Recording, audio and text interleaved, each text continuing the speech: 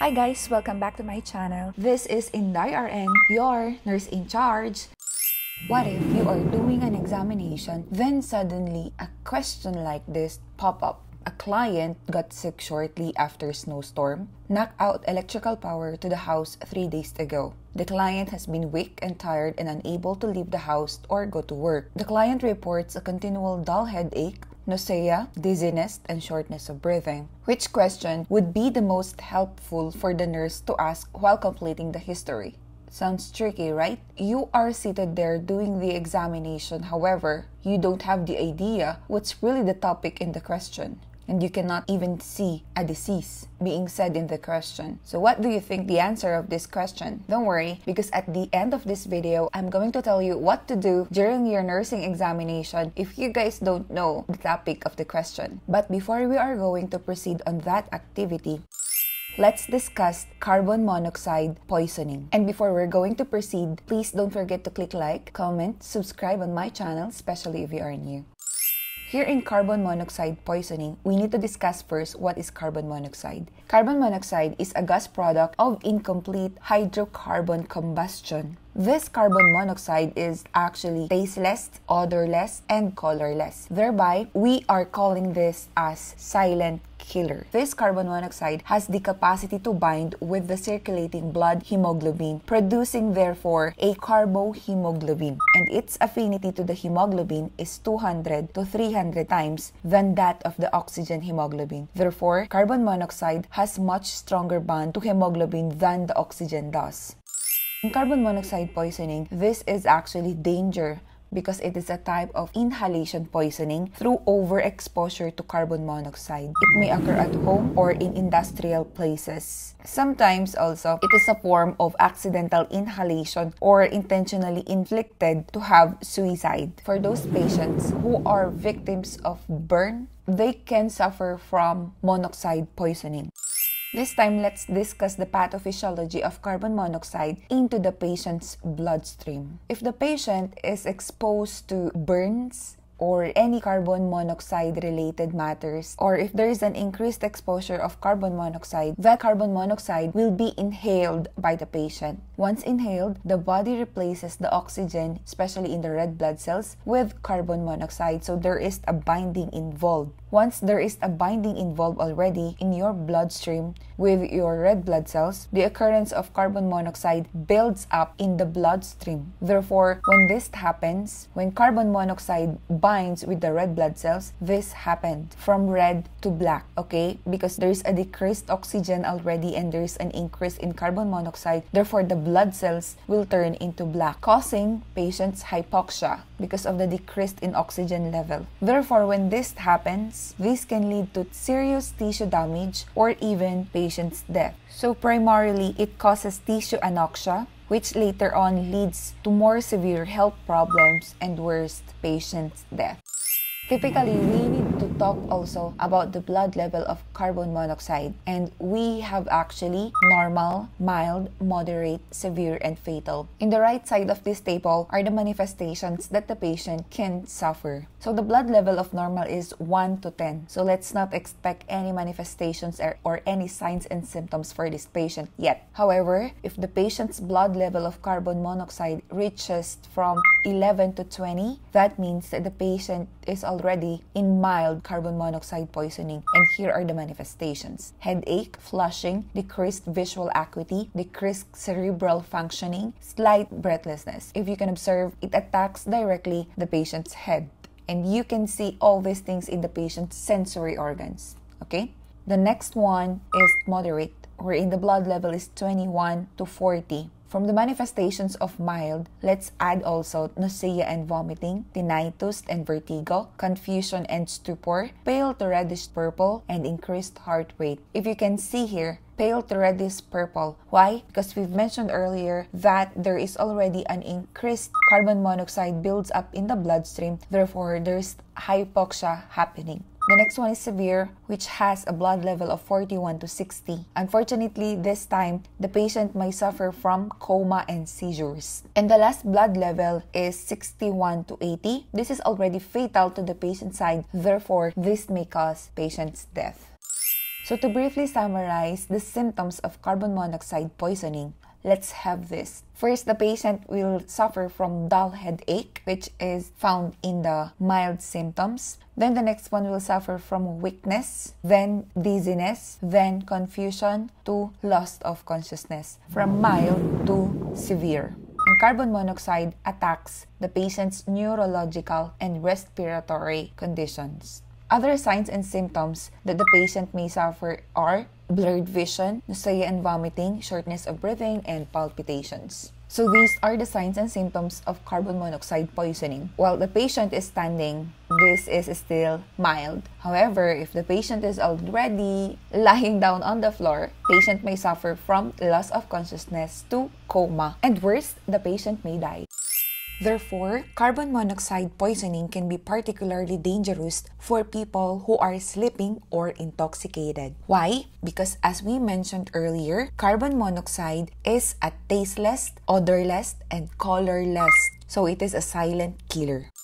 Now let's proceed on how are we going to assess our patient. First is we need to know the signs and symptoms. And the signs and symptoms are manifestations depending on the level of carbon monoxide in the blood. So this time, let's use the ABC as our primary survey. So what do we always say here in the primary survey? That is the assessment of your airway, your breathing, and your circulation. Once you are done with your primary survey, you can use the sample method technique in the assessment, wherein you are going to identify or recheck the patient's manifestations with regard to carbon monoxide poisoning. And always note that the system that is being affected here mostly is the respiratory system or the oxygenation of the patient. Now, here in the primary survey, do ABC, so assessed immediately for the airway. If it is due to carbon monoxide smoke inhalation, stridor may be present. This is due to the formation of the laryngeal edema from thermal injury. So it is vital for you to check for airway obstruction if the client is unconscious. Muscles around air passages may relax if the client turned unconscious due to prolonged exposure or massive poisoning. So there will be an obstruction since the muscles are relaxed, okay? The tongue may relax, causing an obstruction to the patient's airway. Next is assess for the patient breathing. The client may actually manifest respiratory depression. Always remember that. So assess for patient's breathing, their respiratory rate. Next is assess for their circulation. Why do we need to check for their circulation? Since we are talking about blood here, pulses may receive the bad impact, wherein there will be a cessation of pulse rate. Therefore, if you assessed already that there is no pulse and no breathing, initiate immediately for CPR. Once you're done quickly assessing the patient using the primary assessment, you can now do your initial interventions. Position the patient to semi-Fowler's if it's not contraindicated, because in semi-Fowler's position, there is lung expansion, allowing more oxygen to enter the lungs. Next is secure safety through side rails. Remember that your patient is already decreasing the level of consciousness. Therefore, you need to anticipate for any fall. So do fall precaution to your patient. Next is oxygenation. Administer 100% of oxygen via face mask, or you can use non-rebreather mask depending on the doctor's order. But it should be 100%. Why? Because we need to increase the level of oxygen in the body in order to replace the carbon monoxide, especially in the red blood cells, okay? As mentioned earlier, here in the pathophysiology of this carbon monoxide, there is a binding of carbon monoxide in the red blood cells, replacing the oxygen into it. Therefore, if the carbon monoxide enters already your bloodstream and there is an increase in the number of carbon monoxide in your blood, there will be a presence of hypoxia. Therefore, patient may be presented to be pale like that. Of course, you need to monitor for any signs on the necessity of intubation.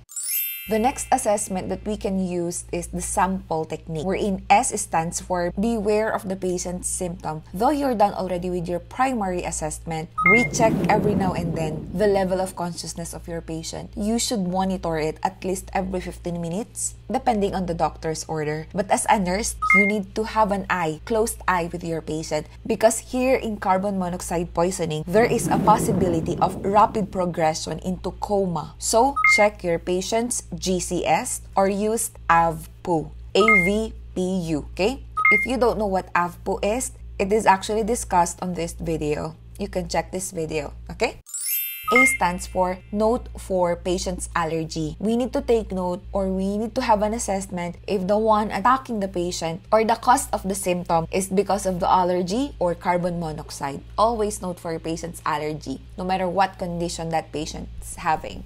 M stands for assess any presence of medication involvement or intoxication. Maybe the patient is receiving some medications that will decrease the consciousness level, which letting the patient to be at risk for carbon monoxide poisoning, okay? Because they might drive like that and then suddenly they lost their consciousness while driving. So you need to know those medications. And also, if the patient is intoxicated. If the patient is intoxicated, there is a greater risk that they will be a victim of carbon monoxide poisoning, especially if they're driving car. Next is determine patient's underlying health status or history. In here, you need to take note all those patients' past medical history, because the presence of anemia, pulmonary disease, or cardiac disease would put the patient into a greater risk. The next is note for patient's last meal or drink. Same with the one that I've mentioned earlier in the medication. You need to take note on this one, because we are not only talking about medications here, but all those things that the patient intake, like alcohol or any kind of foods. Next is assess for patient's exposure in the event. This is so vital in your gathering of information, because gathering this information or history from the patient or any person with the patient in relation to carbon monoxide poisoning, particularly the type and length of exposure, will help you more in the process of treatment. Now we're done with the assessment, and now let's discuss nursing interventions. Here, we need to assess or monitor for vital signs. We need to prioritize this. Why? Because let's expect that there is an elevated respiratory and pulse rate, and also be alert in any altered breathing patterns and episodes of apnea. If there is already an episodes of apnea, this is already on the latter stage of this carbon monoxide poisoning. The patient may develop coma and worse, respiratory depression, okay? Next is recheck for the level of consciousness. Monitor for any signs of cerebral hypoxia, because if there is already a cerebral hypoxia, the cells are not actually getting enough oxygen. Therefore, confusion may happen. And this may lead again to coma. Next is assess for other neurologic and other systemic condition or signs and symptoms. That could be dizziness, headache, muscular weakness, and palpitation. And also, assess for the signs of acute respiratory distress syndrome, because rales may happen, and also wheezes because of the problem already in the airway. And lastly, monitor for your patient's ABG. Another nursing intervention also is to monitor your patient's symptom. Now, our general intervention while we are caring for patients with carbon monoxide poisoning, number one is always assess for your patient. Assess their condition, especially in their level of consciousness. And once you already see something in your patient, do your independent nursing intervention and inform your physician. Next is oxygenation. Do not forget this. Always maintain 100% oxygenation.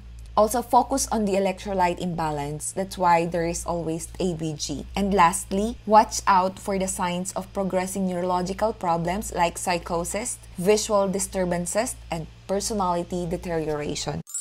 There are a lot of complications of this carbon monoxide poisoning, but here are the top. First is there is a permanent brain damage. Once there's already a decreased level of oxygenation in the red blood cells, all cells will be having a difficulty also. So once that carbon monoxide reaches your brain, there will be a problem with your brain cells, because there's already decrease in oxygenation causing a damage. Next is damage to your heart, possibly leading to life-threatening cardiac complications, because your blood is circulating, therefore it will also reach the heart. Next, there will be a fetal death or miscarriage. And lastly, death. This is the worst thing that could ever happen. So thank you so much guys for watching. Don't forget to give me a thumbs up and share this video to your friends. See you on my next video. Bye!